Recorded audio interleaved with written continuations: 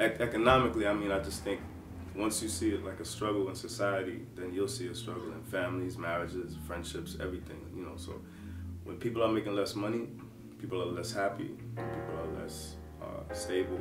So stability is a big issue, you know, once money is a problem. And as far as technology, I mean, the way we met each other before, you know, it was more with, you know, more moral, and we courted each other longer. I just think the moral of men and women is changing. I feel like our generation is settling for less. And what I mean by that, I mean you're getting pregnant and you're settling for what was in high school, and then after that, you've got 3 kids, you guys live together, you're not married, and you're settling for that because that's what it is.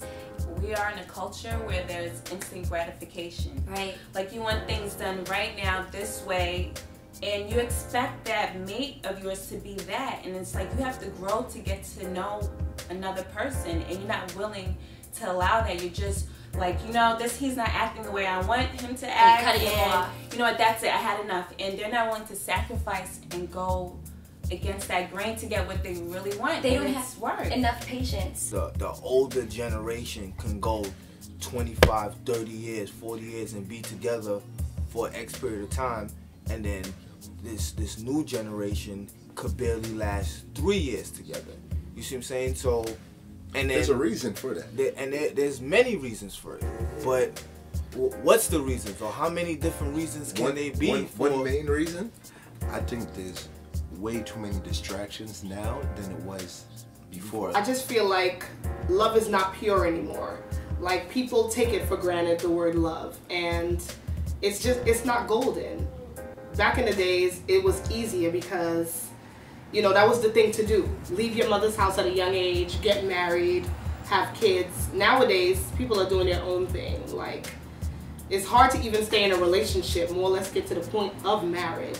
Our generation, we don't see couples being together for a really long time. So that's a problem. We have no examples. I think that the amount of time and energy that's spent breaking a marriage in a divorce court should be the amount of time and energy spent in preparing somebody for marriage. I think that the role of women, obviously in the workplace, but just equality for women, is so different than it used to be. Like, more women are working, they have their own lives, they're independent. They are not dependent on finding a man to invest their whole life in, and like man and children to kind of make that their life. They have a life, and if like marriage finds its way into that life, that's like totally great, but it's not what they're waiting for. It's not traditional anymore, so it just comes down, it goes with the modern style of living. People just go with the flow, don't think that marriage really matters no more. Marriage is all about forgiveness, it's all about compromise, and it's about turning the other cheek. And young people don't know how to do that. I feel like this generation is actually being raised to be single people and to be single individuals. So people look at, when you get married, people look at it as, okay, divorce is an option. Divorce is not supposed to be an option.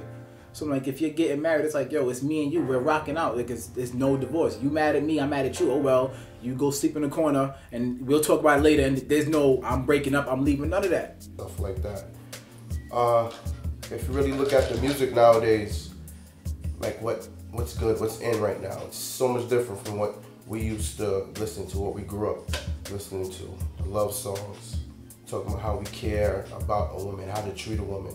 Nowadays, you hear a song that's only talking about sex and getting them to the bedroom and all that stuff like that. So that's how I look at, you know, young couples nowadays. This is what they're looking to do. They're not looking to marry. They're not looking to have a family and nothing like that. Because we've seen more divorce as a generation, maybe we're not as, we don't have this idea that marriage is foolproof. It's like, well, I mean, divorce happens, and it happens a lot, so maybe I want to be more sure about this, or maybe it isn't even for me, or it's not necessary. There's not really any more second chances. You know, if there's a mistake that's done, there's no, okay, what could we do to sit down and work it out? Or it's just straight, it's over, it's a wrap.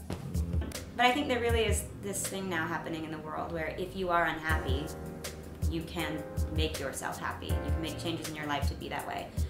And I think that people are more willing to get divorced and to get out of a relationship now for themselves, which is kind of a selfish thing, depending on the situation. But I just think that, in a way, the sort of individual happiness is more important now than it used to be.